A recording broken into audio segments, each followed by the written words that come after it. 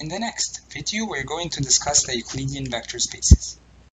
Euclidean vector spaces are n-dimensional vector spaces equipped with the Euclidean norm, as defined before, the Euclidean distance or metric function as defined before, and the dot product between vectors. And remember that for every x in Rn, we have the equality x dot x, which is the dot product, is also equal to the norm of x squared, basically relating the dot product with the norm function.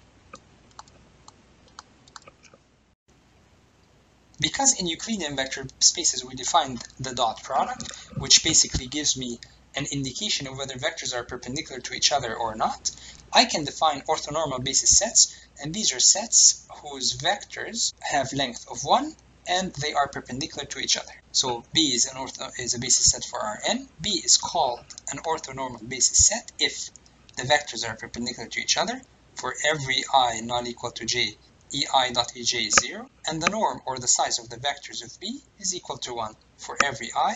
The size of the vector ei is equal to ei dot ei is equal to 1.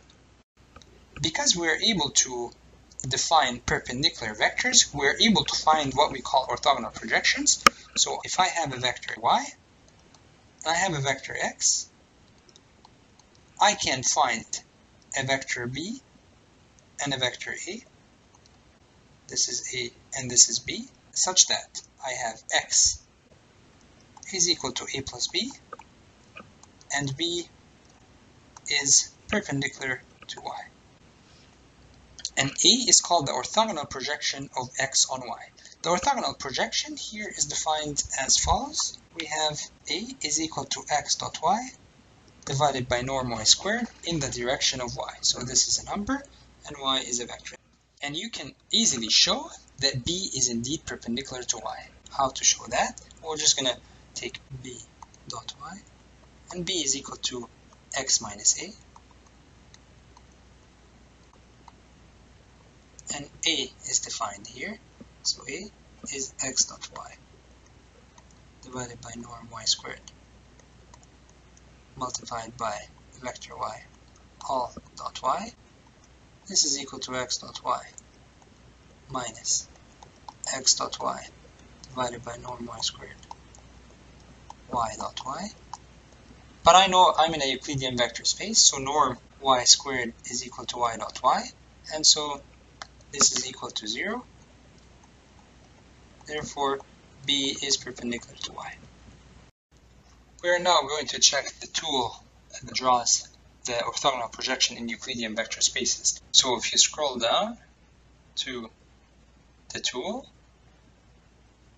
here the tool draws the vectors x and y and finds the orthogonal projection of the vector x on y.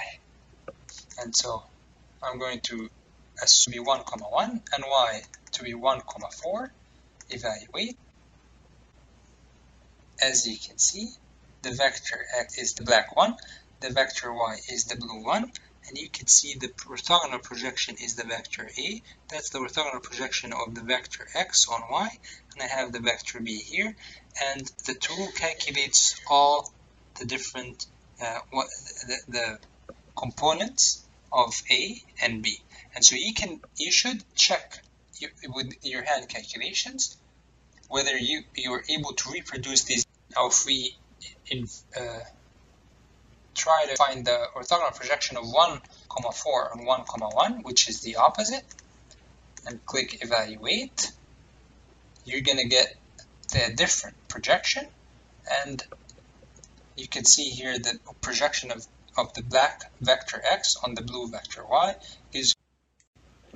The last operation that we're going to define for the Euclidean vector spaces is the cross product. The cross product is unique to only R3. The cross product given two vectors gives me another vector z. So z is equal to u cross v. This z is perpendicular to both u and v. So if I have a vector u and a vector v, the cross product operation gives me a vector z, and this z is both perpendicular to u and perpendicular to v.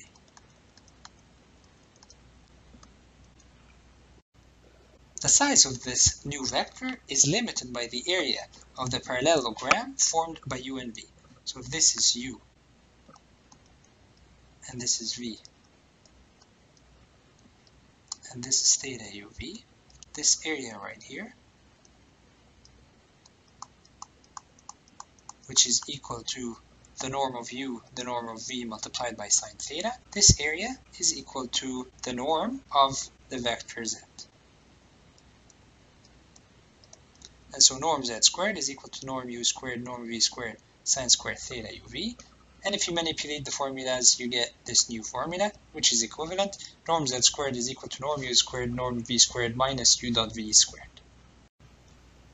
There are three additional properties of the cross product. It's skew symmetric.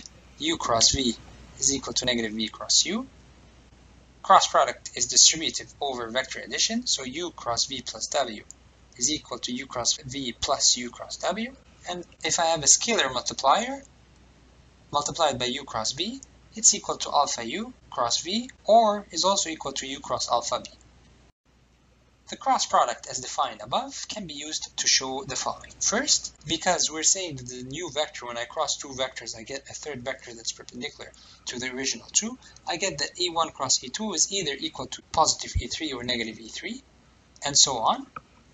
And I choose the positive for the right-hand orientation. The right-hand orientation is defined as follows. If this is e1 and this is e2,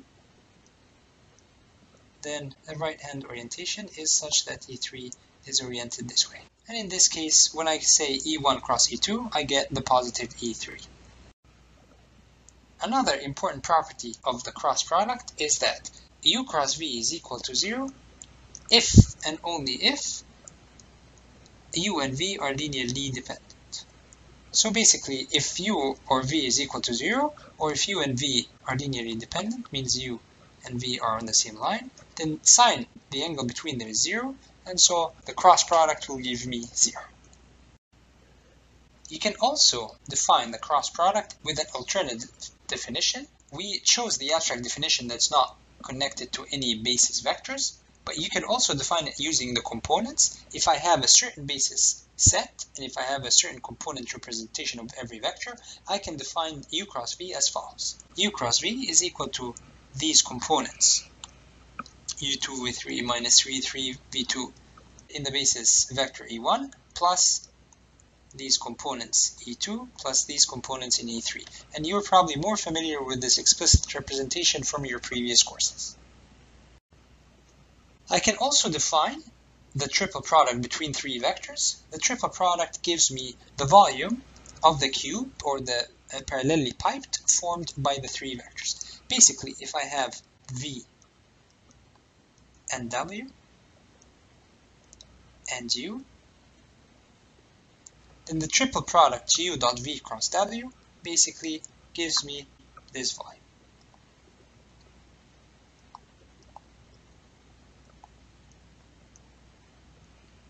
So the volume is equal to u dot v cross w. And in fact, this is also equal to v dot w cross u, also equal to w dot u cross v. These three quantities are equal, and the proof you'll find it in your website. The triple product of three linearly dependent vectors is 0. If I have three vectors u,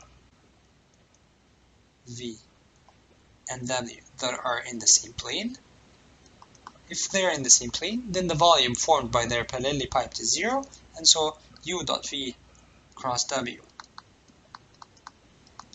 is equal to 0 if and only if u and v and w are linearly dependent.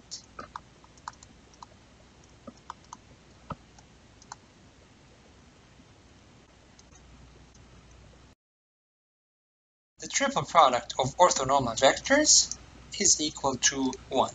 If I have a vector here, u, whose size is 1, and a vector v here, whose size is equal to 1, and a vector w here, whose size is equal to 1, and if the three are perpendicular to each other, then the volume made by u, v, and w, its volume is equal to 1. So u dot v cross w is equal to 1 if u, v, and w are orthonormal.